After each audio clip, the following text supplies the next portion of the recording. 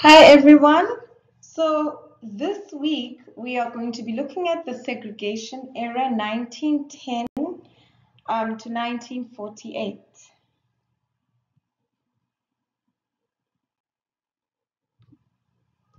So let's begin with an introduction on historical consciousness, okay?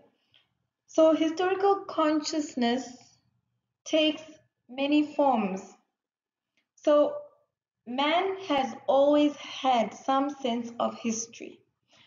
As long before the first word were put on paper, past events were remembered and information about such events was passed down to the next generation. So we will be concerned with the way historians have viewed the South African past, right? So historians have differed throughout history.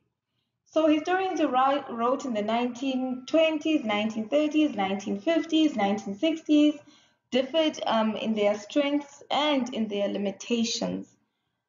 So to understand the relevant social issues in South Africa, to work towards transformation, we should not view history as just mere records, chronicles of past events, but should involve the study of the origins of contemporary social problems. Um, So history should not be a mere matter of records, as I said, of past events, chronicles. So it needs to involve the original study of contemporary social problems, okay? So we must take a contemporary problem and investigate its historical roots. So we need to draw lessons from the past for the present. So we need to ask ourselves how and why a racist South African society had become into being. So as we go through this lecture, you need to keep in mind the importance of the economy in historical development. So I want you to look at race as not just a psychological factor and see that the emphasis of race issue um, are by their nature economic. Okay, so I want you guys to be able to explore the relationship of race and class as historians. Um, so do you guys know how you're going to be able to do this? Okay, you will need to read the readings I will give to you. If you read your lecture material, you will become better at writing and arguing or debating social issues. So here is a solid idea of how you could get through your readings. Okay, um, you guys could, in order to become critical thinkers, you guys could read with each other as classmates in small groups and hold discussions after doing specific readings. If it is possible, or you guys would be surprised at the shared insights and perspectives that can come out of reading together and discussing ideas. Um, if you can also, it can also help just clarify sections and work through difficult concepts and enhance your critical thinking skills.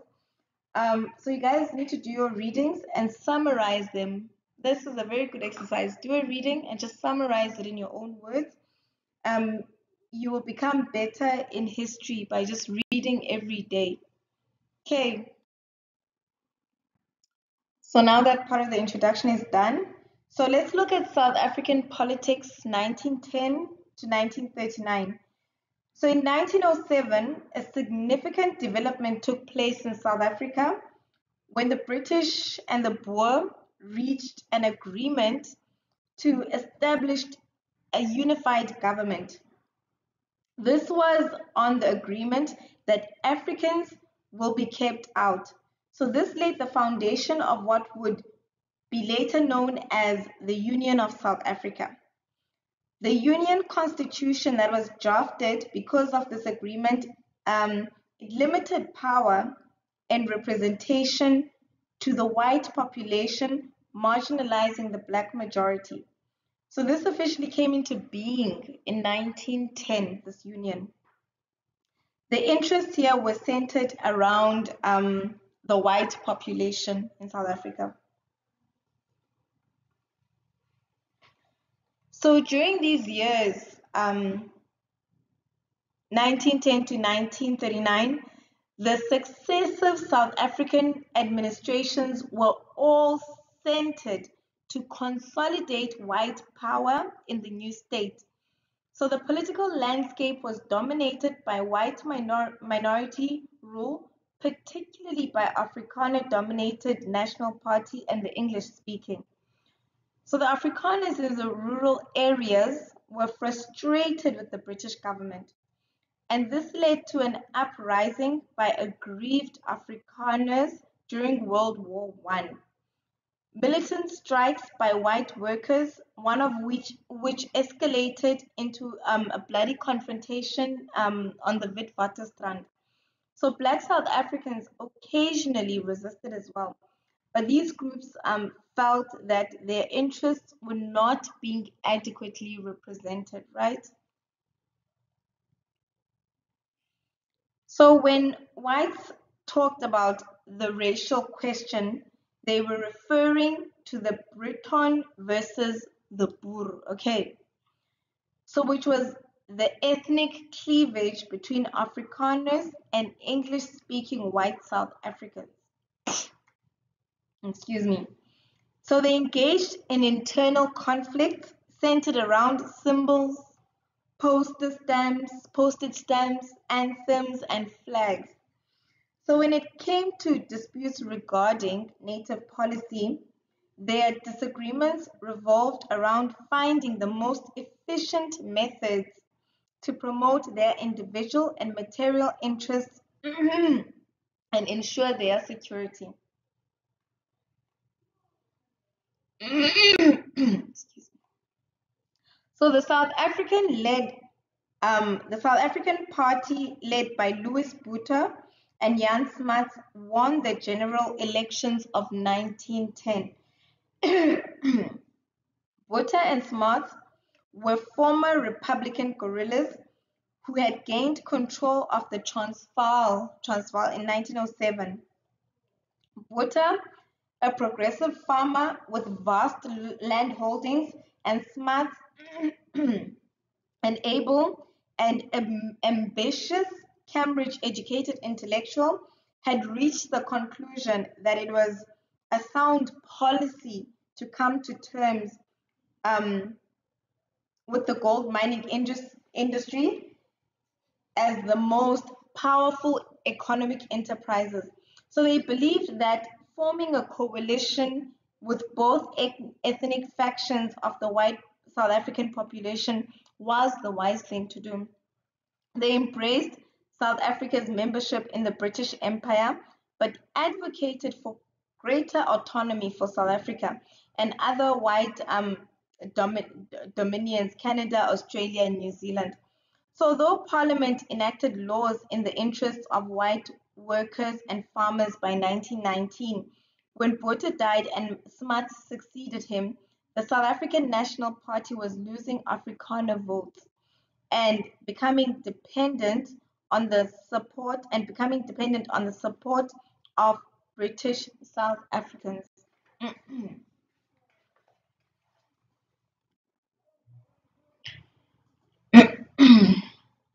So here is something interesting. The British stood no chance of winning elections. Okay, so why is this? So the South African British descent were outnumbered by the Afrikaners, and they had diverse interests based on occupation, social class, and religion. So, as the 1907 Transvaal election had shown, mining magnates like George Farrar and Percy Fitzpatrick could not win the support of the British working class colonialists, who had formed assertive trade unions and a Labour Party in the Transvaal. So a similar class division existed among the British in the Cape Province and in the Natal, the one province which was the one province with a British electoral majority. So the constitution favored the Afrikaner voters. Botha and Smuts, meanwhile, were losing control over much of the Afrikaner electorate, which which resented their policy of reconciliation. They really resented their policy of reconciliation. So James Berry Monarch Herzog, the Orange Free State leader, who had already crossed swords with Smuts for his failure to give Dutch equality with English in the Transvaal schools, joined Botha's cabinet in 1910. So in January 1914, he founded a new national party committed to protecting the cultural and economic interests of Afrikaners and separating South Africa from the British Empire. Um, so, come to think of it, Herzog's support came mainly from lower class Afrikaners, marginal farmers who resented exploitation by rich landowners, and people who had been dislodged from the land they had put hard work in to make ends meet in the towns. So Herzog did also have support of Afrikaner intellectuals too. So World War One sharpened this division. So when Britain declared war on Germany in August 1914, Botha and his colleagues accepted the fact that South Africa, like the other self-governing British dominions, was automatically involved in this war, since it was not a sovereign state. So Smuts went on prolonged campaigns against the Germans in East Africa, serving as a member of the British Imperial War Cabinet in London and contributing to the creation of the League of Nations at Versailles. While Britain was distracted by the war, there were Afrikaners who saw this as an opportunity to raise an armed rebellion and against independence, but this was crushed. So Smuts' government was losing supporters. The Afrikaner nationalists thought that Smuts had concerned himself with imperialist interests. They were also losing support from the white working class.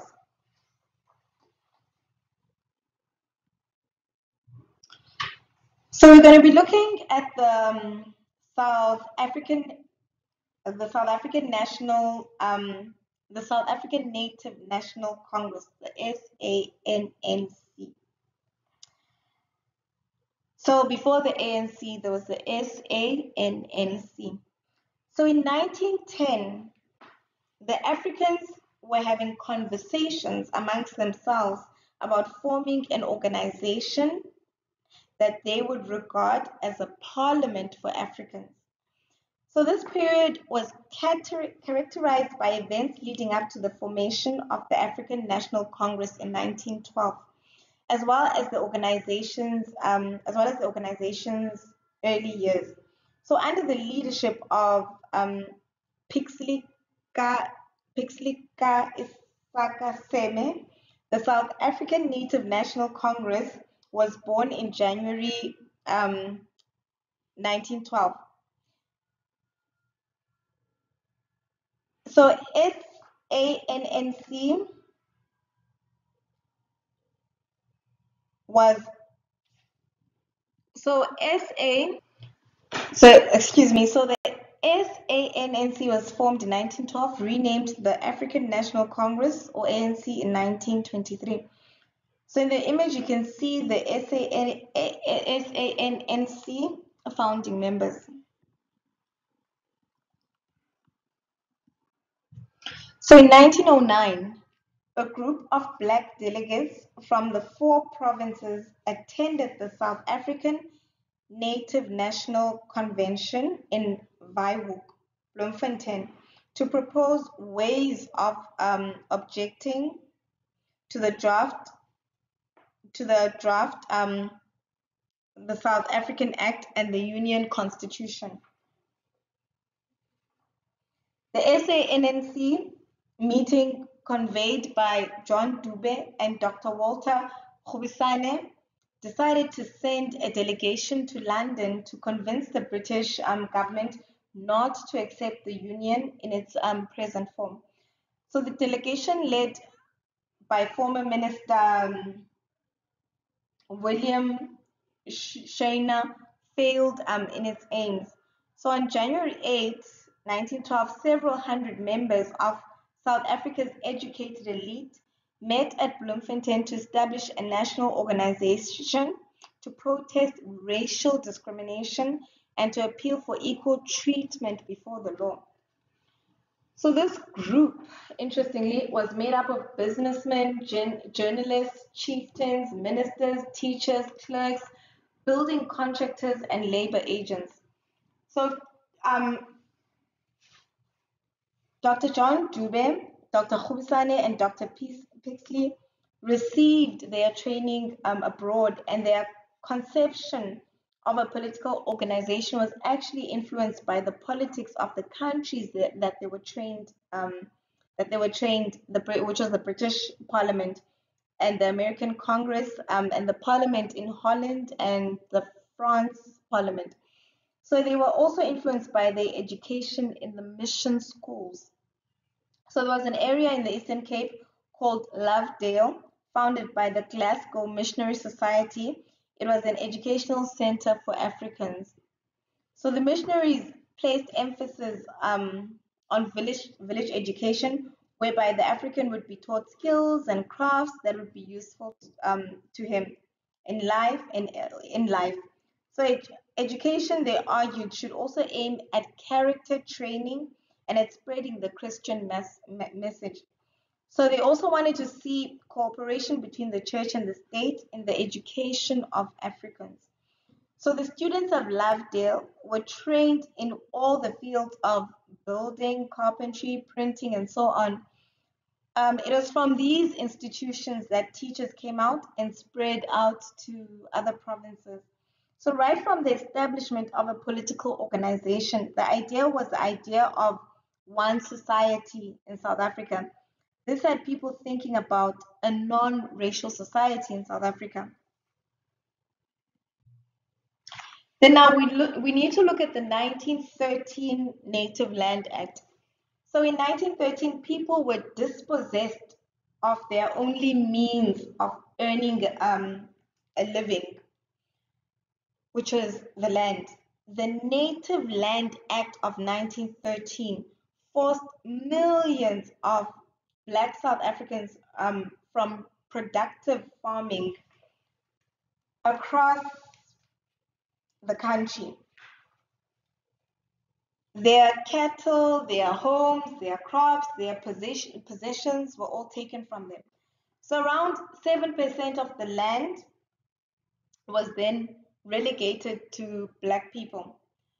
Um, it spread along the eastern coastal areas from East London in the Eastern Cape upwards to the border with Mozambique. And as you can see on this map, the dots of land in Limpopo and Northwest provinces.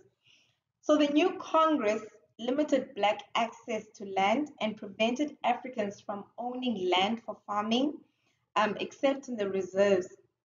This was an act of dispossession.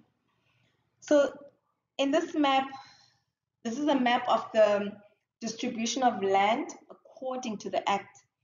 So prior to this act, most of these Black farmers were tenants on white farms, plowing a portion of land given to them and giving up to 50% of the harvest to the landlord to pay for their tenancy. So now under the act, this prohibited them from hiring or buying land.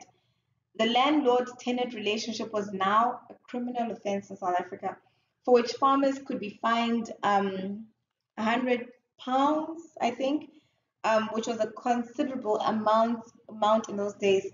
So the black tenants would then be given a stock portion, become the farmer's paid servants, or leave the farm. So something fascinating that happened after this act, that came into effect was that Saul Blakey, who was one of the co-founders of the African National Congress in 1912, he spent several months traveling around on a bicycle, hearing and collecting stories, from from these people who were newly evicted off their land. So Saul Blakey recounts a case where, a young couple with a sick baby were forced off their land. So they hitched up on a wagon, and after 2 nights on the road, their baby died. And having no land to bury the child, the only place where they were legitimate, I guess, to bury the child was alongside the road. They didn't have a choice; they couldn't bury the child anywhere else. So, Platy also tells us another story where a widow with her two teenage children and a toddler, when the law was passed, she was hopeful as a widow, that she would be allowed to stay. She hoped that the landlord would, propose reasonable terms for her, but instead his proposal was that she should dispose of her stock and indenture her children to him. So the widow Maria could not comply with these demands, so she was told to leave, her land. A thatched cottage was set alight with her clothes on her head, a 3-year-old on her back, and the family left the farm. She drove her cows, before her. The children were weeping bitterly. So there were exceptions, to the rule. Blackie found on his travels that some white farmers were astonished, with the cruelty, of this new law. These farmers continued to accept, blacks as tenants on their land, in defiance of this law. But it was really tough, guys, because even when these farmers would become defiant of this law and they would let their not their they would let black people live on their land, like they would pay a price for this. It's either the next white neighbor would, snitch on them, yeah, but there'd be a price to pay for this. So there was resistance to the new law. Women in the Orange Free State, um, and now the Free State, marched, on the mayor's offices in Bloemfontein, the capital, renamed, cannot say this, but I'll try, Makong, okay? Their pleas were rejected and they were thrown into prison, in deplorable conditions. So Plaatje went to England in 1914 to protest the law. He went again in 1919. So he went in 1914 and he went again in 1919 to protest this law. So after World War II, but he never succeeded in having it abolished or changed in any way. So their appeal to the English crown, was literally just brushed aside. The crown brushed them aside. So there's a novelist called Bessie Head. She wrote in 1918, the 1913 Act created a floating landless proletariat whose labor could be manipulated at will, and ensured that ownership of the land had finally passed into the hands of the ruling white race. On it rest the past laws, the migratory labor system, influx control, and 1,000 other evils that affect the lives of Black people in South Africa today. So, guys, as you can imagine, the state had the control of African peasantry. The Black population was reduced to a proletarian, status. So the act was passed to alleviate the problem of poor white farm laborers who were competing for employment on farms with black laborers. So the Native Land Act was also a measure designed to protect whites, not only the rich white farmers um, who were assured of the lion's share of available land, but the landless urban poor whites who could no longer be forced to compete with skilled or semi-skilled natives.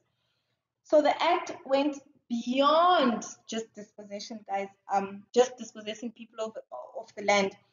It closed avenues of livelihood for Africans other than to work for white farmers and industrialists.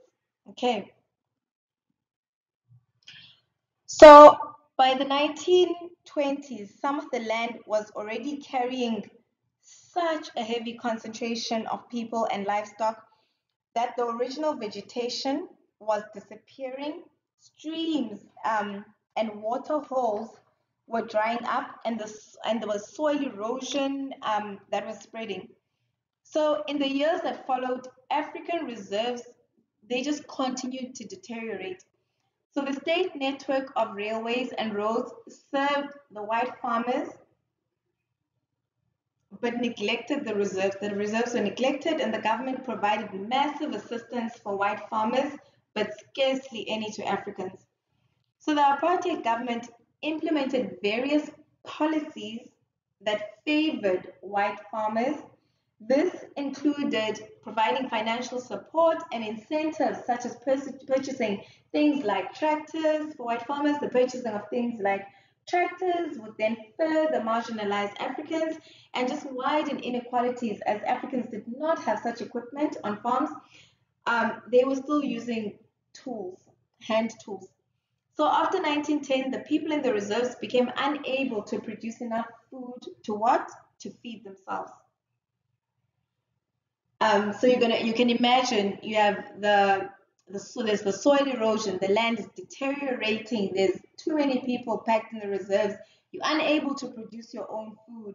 And then there's also they also made them pay taxes. So taxes were imposed by the municipal, provincial, and central governments, which after 1925 included a poll tax of £1 paid by all African men aged 18 years or more, and a local tax of 10 shillings per dwelling in a reserve. So African farming gradually it collapsed under those conditions. It collapsed. So now those who had been prosperous in producing a substantial surplus for the market, they were wiped out. So the quality of life declined for all Africans in the reserves. Over one-fifth of the children um, died within their first year of life because of undernutrition. Undernutrition was quite common. But now I'm quickly going to go ahead. Something I remembered while just something I remembered from your guys is there's a Steve Biko lecture recording that you guys are gonna listen to or listen to rather um, in the 1970s. So I just remembered something I mentioned in a lecture that's still coming. That was let me slow down. That was mentioned by Prof. Leslie. I just said that kids were dying like flies during that period. Like one-fifth of children died within the first year of life during that period. So there's a story where the reserves, they were in such poor conditions that moms would boil water. Children were crying because they were hungry. They were constantly crying because they were hungry. And moms would boil water. They tell their children, their little children, that okay, food is coming, and these children would just pass out while waiting for this food that is coming. When it was just boiling water in those black, what do you call the black? What are the pots? The pochi. Forgotten the course name now for the pochi course pots. So there were children just dying of starvation in large numbers in the reserves. just to give you an idea of what is really going on. So, as I said, undernutrition was common. So the government left African education to missionary societies whose resources were very limited. And although it contributed more after 1912 to 1939, fewer than 30% of African children were receiving any schooling at all to equip them to adapt to the new order. So the reserves were being transformed into reserves of cheap, unskilled labor for white farmers and industrialists. So almost every African man with a home in the reserve went out to work on a white farm or in a white town at some stage in his life. So the wages he earned, those small, they became an essential part of the economy of his rural household. Um, so I have a picture here, the last slide. It's just a picture. So black people were living in separate homelands. It divided the country into white-owned and African-owned land. The Native Land Act contained clauses designed to reduce all Africans into white-owned rural areas into tenants and wage laborers. So white farmers paid their African workers low wages, and then they could earn in the mining or manufacturing industries. The relocation of black South Africans to townships in the rural Bantustans was one of the defining and most brutal aspects of apartheid. So I'll end this lecture here. In part two of our lecture, we'll be looking deeply into black adaptation and resistance. Thank you for listening.